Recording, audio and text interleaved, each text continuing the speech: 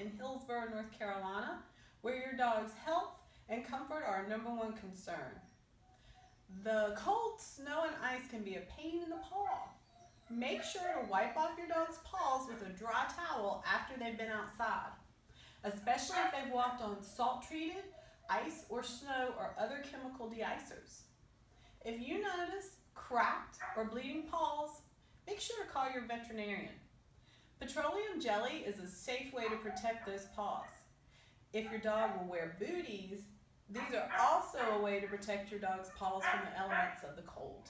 At Top Dog Training and Resort, we are happy to provide boarding, training, grooming, and day school for your canine family members.